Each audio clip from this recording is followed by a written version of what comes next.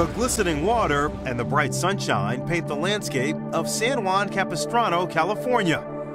Many come for the serenity, but not Troy Polamalu. Through exhaustive experimentation, the Sports Lab in Orange County has turned unorthodox methods into consistent success. My training is really unique in that it's very challenging, mentally, physically, spiritually, and all those type of things. It's not fun. It's kind of like a 9-to-5 job for me. I mean, you'll take girls that are in here for 8 to 12 weeks and they get 6 to 8 inches on their vertical. That's not supposed to be possible. Troy is here because he doesn't want a repeat of last year.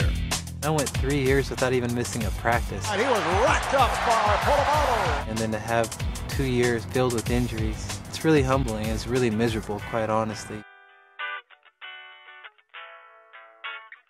After undergoing knee surgery, Troy received Coach Mike Tomlin's blessing to skip camp and return to his training roots in Southern California. Polamalu's trainer is Marv Marinovich, the man many blame for the spoiled career of his son, Todd. But Polamalu credits Marinovich for saving his career. Injured in college, he says Marv's program brought him back. Now, 7 years later, the 4-time Pro Bowler hopes history will indeed repeat itself. He was a junior at USC and he came over, and right away I was overwhelmed with his athleticism and his ability to relax. The best athletes have that. I don't think I've met a trainer that's ever not believed 100% in their system. It takes the individual, I think, that train under them to believe in their system. And I believe in everything that Marv preaches.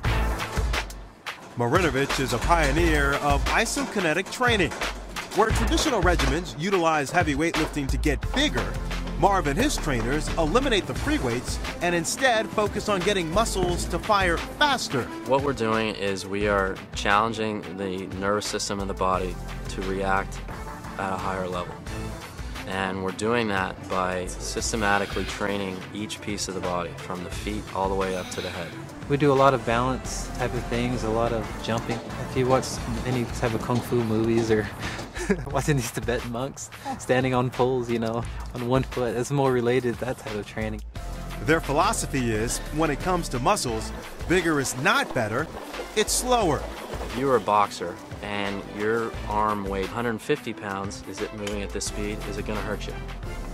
Well, you put that same arm at 10 pounds, and now you're going to hurt somebody.